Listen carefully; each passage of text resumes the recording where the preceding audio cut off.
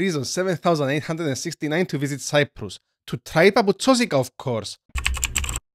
What are they? You might know them by a different name. Prickly pears in English, figgy di India in Italian, and tuna in Spanish. But it has nothing to do with the fish, but rather it is the indigenous word of the Taino people for papoutsosyka. For those of you who've never heard of or eaten papoutsosyka, they are a cactus fruit full of thorns, making it a whole ordeal to peel them and eat them.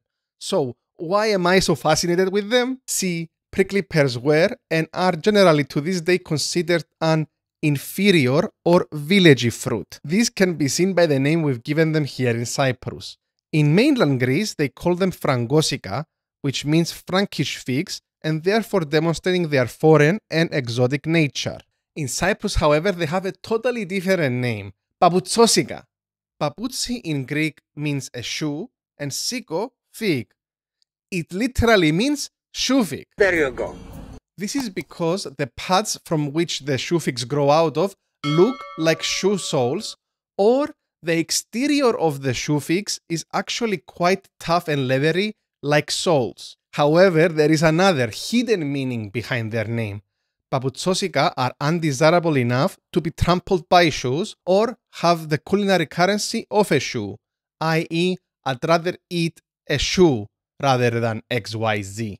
It's not really a fig, which can be perceived as luxurious, but a shoefig. I once overheard a discussion between a couple of 20-something ladies commenting on an old man eating shoefigs. Ew, μα είναι τα χορκάδος εν τούτος, τρώει papoutsosyka. Well, I am here to set the record straight that grandpa in the village eating shoefigs is a worldly fruit connoisseur, an exotic fare foodie. This is because papoutsosyka are actually indigenous to modern-day Mexico and the Americas in general. Shoefigs made their way to Europe by the Spaniards. They found out that they can make an expensive red dye by crushing a bug that feasted on this cacti.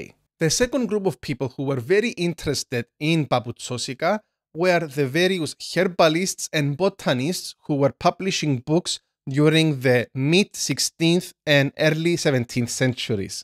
We have elaborate drawings of the plants from herbals as early as the 1550s. Nevertheless, Europeans were as skeptical in consuming shoefigs as they were about potatoes and tomatoes. And indeed, it wouldn't have been until the 19th century when they are frequently mentioned as edible fruit. De Gasparin, a French agronomist who visited Sicily in 1840, considered the shoefig as the manna, the blessing of Sicily.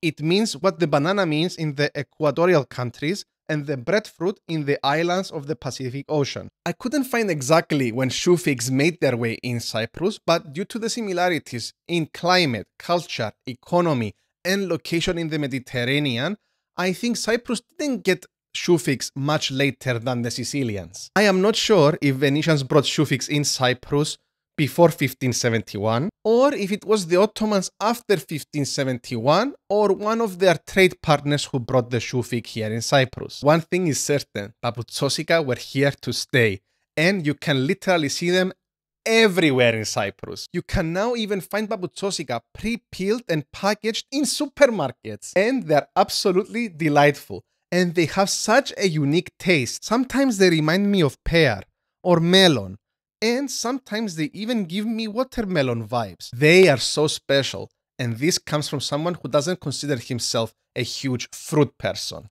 However, shoefigs are in serious danger right now because of a bug called pseudococcus. It originates from Mexico, but probably made its way to Cyprus through Africa. Countries there have used the bug to combat the shoefig cactus, which was invasive to make way for grazing farmlands. A similar technique was used in Australia in an attempt to control the papoutsosyka cacti population.